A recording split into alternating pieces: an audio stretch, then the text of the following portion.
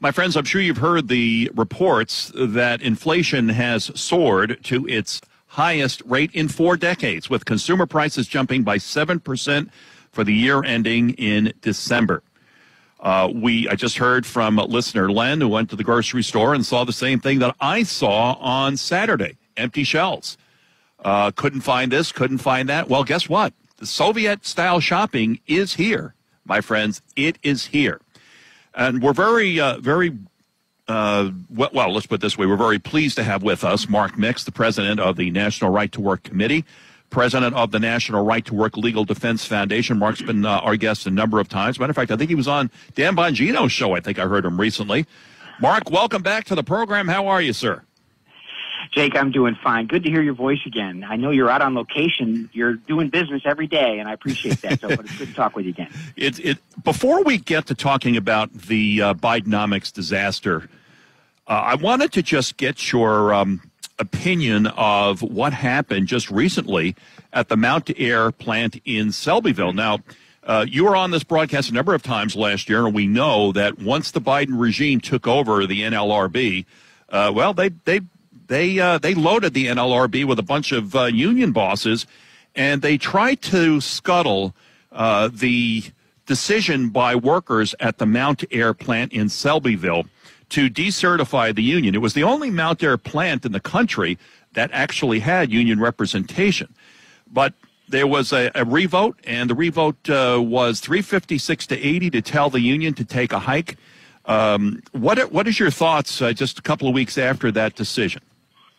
Yeah, Jake, and thank you for bringing attention to this whole thing over the last 2 years, frankly. We were representing an employee there that was trying to get a decertification election. They filled out the requisite number of signatures. They went to the National Labor Relations Board in Baltimore. The Baltimore regional director granted them the ability to have the vote based on some illegal language in the contract that basically said they had to pay union dues from the start of their employment, which is illegal. And immediately, the union filed an appeal, and they wanted to block the election. They wanted to block the ability for these workers to have a vote on whether or not the union could continue to represent them. And so what happened with the union appeal is they used as a defense, something called the contract bar, which basically means when there's a contract in place that workers can't decertify a union for up to 3 years. And the National Labor Relations Board, in the meantime, actually conducted an election. They had the ballots. Ballots were cast, and ballots were impounded. They were never opened, pending the outcome of a National Labor Relations Board decision whether or not those votes should be counted and whether or not the regional director correctly ruled that there should have been a vote to begin with. And what happened is the NLRB said no, the contract bar would apply, and so the employees there at Mountaire, they basically took the votes they already cast and they threw them in the garbage. They never counted them, never opened them. But then the window opened again for them to try for decertification again, and they did. Listen, we didn't represent them this time. The foundation didn't have clients in this one because it was going to be pretty pro forma, and they got their election. And sure enough, Jake, when the votes were counted, the workers there at the Mountaire plant in Selbyville said they would be better off without the union representing them. So, and it was an overwhelming vote, no surprise to us. We thought that would be the outcome if they actually opened the ballots the first time. But instead of opening them, they threw them out and made the workers just go over, jump several more hurdles to exercise their rights in the workplace, which they did. So it's a good outcome. What Mountaire has to do now is take care of those employees and build a relationship with them that is based on, trust. And if they do that, there'll be no need for a union to ever come back in. Mark, it was my understanding that Mountaire immediately announced a benefit package for these employees after the vote, after the decertification. And Mountaire obviously has a very good reputation in this community as an employer. I've never heard anything bad about them. As a matter of fact, I've only heard good.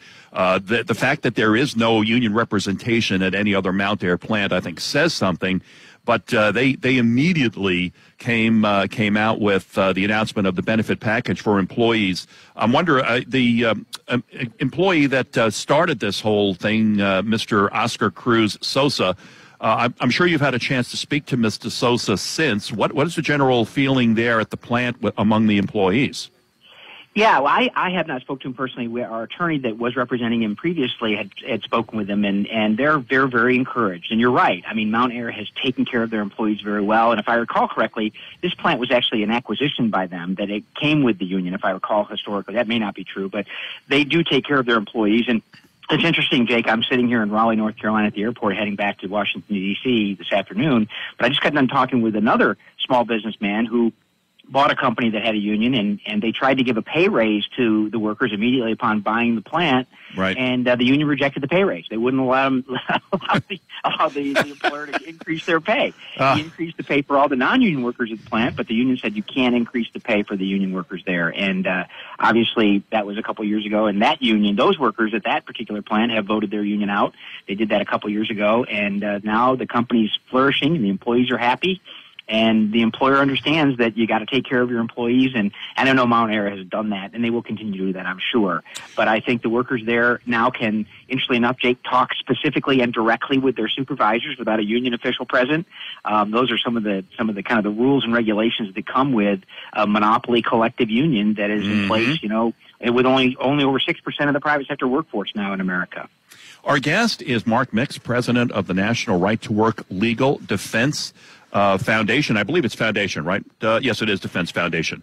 Mark, I need to take a break, but what I want to come back, I want to talk about the economy and what the Biden regime's cushy relationship is with union bosses and is doing to our economy. We already know what they've done with the National Labor Relations Board. We just talked about that. But could the cushy relationship of the Biden regime and unions be affecting our economy? We're going to talk about that with Mark Mix in just a moment on Delmarva Live 92.7, 98.5. We are the talk of Delmarva. Mark Mix, president of the National Right to Work Committee, president of the National Right to Work Legal Defense Foundation. And we know that the Bidenomics, the Biden regime, their handling of the economy, well, we're in a mess today, my friends. It's a mess. And Biden so bad at handling the economy that he can't even create cushy union jobs for his big fat cat labor friends. Well, if you see what the regime did to the NLRB, I think you can pretty much understand. But let's find out what Mark Mix thinks. Mark, what do you think? And do the unions and the cushy relationship that they have with Plugs Biden, do they have a role in our economic mess that we're going through today? Yeah, absolutely. But first, Jake, I'd like you to understand the significance of a horse with no name by America. I'm still trying to understand that. But anyway, did you ever go through the desert with a horse with no name, Mark? Yeah? Anyway, no, you're absolutely right. If you look at the Biden policies and you look at the narrative that he is spouting off about being the most pro-union president in the country, you have to wonder why the Keystone Pipeline is shut down. Yeah, that was a project. Those were union jobs, right? Exactly, all of them were, and why they're putting a ban on new exploration for oil and gas on federal lands around the country where most of those jobs are unionized. I mean, if you're a rank and file worker from the pipe fitters union or the operating engineers, and you were working on the Keystone Pipeline, and your union endorses this guy for president, and within a week of his taking office, he stops your job and puts you on the unemployment line. You wonder what being the most pro-union president in America means. It means being the most pro-union official president, union boss of a president in the country's history. So you're right. The policies they've had have hurt rank-and-file workers. There's no question about it. I mean, when you're shutting down businesses, you're hurting union members. And you're hurting regular citizens too, ordinary citizens too. But yeah, his policies, the rhetoric is one thing. What happens the results on the ground are totally different. The impact that the union bosses had in the 2020 election was being talked about quite a bit. And were the rank-and-file union members going to break with their union bosses and vote for Donald Trump over Plugs Biden? But I'm just wondering what you think going into the 2020 midterms and what you're hearing, Mark. Do you think that there's more of a split now with the rank and file? They are more determined than ever to break with their union bosses and vote for job creators rather than the friends of union bosses. What do you think? Yeah, I think that wind is blowing right now, Jake. Whether it sustains itself through November is another question. The life cycle of a political trend is about a day and a half sometimes. That's true. Than that. But the bottom line is this. I mean, when you look at the economy and you look at even though they tout an unemployment rate of 3.9%, when you think about the job participation rate, the workforce participation rate, meaning people that are actively out there, is 61% at the end of last year compared to 64% basically at the end of 2020. How can you create this narrative that somehow the economy is better off? I mean, you just don't count people that aren't trying anymore, I guess.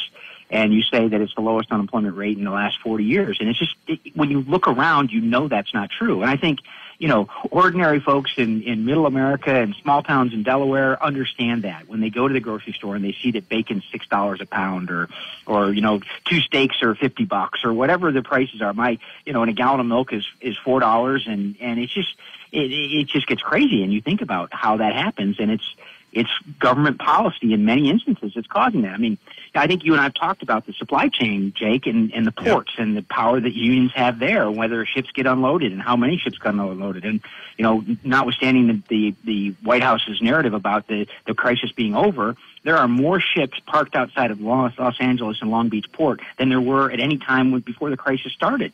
And yet we're led to believe that somehow things have gotten better? Nonsense. Mark, I wrote a monologue for my show on Sunday, which aired on Monday, which reflected on my experience at the grocery store. It's not the first time I've written a monologue on seeing empty shelves. We have Soviet-style shopping right now in the United States of America. It's here. I just had somebody email me just a couple of moments ago. They can't find English muffins in the store, and they're not going to be in the store perhaps until next week. What are we going to have, Soviet-style bread lines, people standing online for a loaf of bread? It's coming. This is how it starts. Yeah, and it really is something that hopefully will be addressed. And the one thing that we do know, I think, Jake, and one thing that history tells us, we've got to open up the economy again. I mean, the idea of thinking about lockdowns and mandates and particularly, the mandates on vaccinations for employers. I mean, that stuff, we're seeing the impact on that, not only in the healthcare field, but in the law enforcement field, in the fire protection field. There are people that just say no, and if we're going to use the tyranny of big government to impose this, it's not going to make things better. That's for sure. And I read an article this morning on the air that the regime is planning on generating a database of federal employees that are asking for a religious exemption so they can track what their religious exemption is. And what are they going to do? Send FBI agents to see if they go to church every Sunday, and if they don't, they're going to pull their religious exemption from getting the vaccine. I mean, it is really scary what we see going on right now, Mark. Yeah. Well, it's interesting you mentioned that, the idea of tracking the religious objection. We had a case that we're still litigating that involves an individual who found out that her union was supporting clauses that she could not support because of her religious beliefs. And we had the union boss sent back a letter to her lawyer, or to our lawyer, and to her, saying that their theology was incorrect. He knew more about her theology than she did, and therefore they were going not to allow her religious exemption. In fact, this happened to be a Catholic. He sent the same letter to the Catholic bishop, who basically attested that this lady had this, sincere religious objection, but it was no good because the Catholic bishop didn't know his theology. I mean, this is the kind of power that these people operate under, and we are in trouble, Jake. We are. Mark, before I let you go, the Supreme Court hearing with respect to the vaccine mandates and the OSHA. The OSHA-inspired enforcement of vaccine mandates. We all heard the ridiculous nature of Sotomayor's statistics that are 100,000 children in hospital wards and so forth. How do you think that Supreme Court case is going to come down, Mark?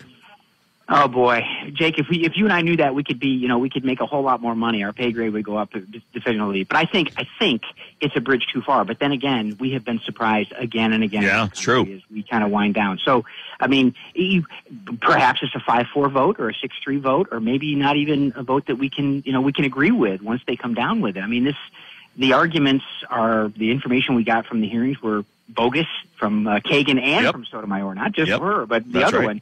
But we'll see, and we'll just have to wait and see. I know that businesses and employers are ready to take action, basically probably reducing their workforce if they're anywhere near 100. I think that's probably one of the results, is we'll adjust to it, but it won't be helpful, I think, if they rule the wrong way on this.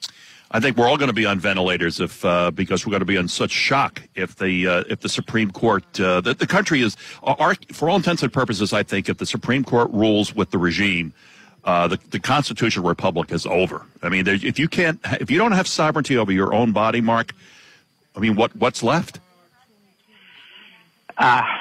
Jake, you're right. Again, it's always a privilege to talk to you because you bring these things to a very simple point, and that is probably the simplest point that we have in this grand experiment of self-government. It really is. Mark, I thank you. A Demcom sent me an email the other day saying I was uneducated, so you probably hit the nail right on the head. Mark Mix, president of the National Right to Work Committee, president of the National Right to Work Legal Defense Foundation. Again, Mark, congratulations to you and everyone at your organization for the work that you did for the employees in Selbyville at the Mountaire plant. Thanks for coming on and talking to us today about the economic disaster that is the Biden regime, and I'm sure we'll have you on the program again very, very soon. Continued success, and all the work that you do is so badly needed in this country. Mark, please stay with it, okay? Thanks, Jake. Appreciate it.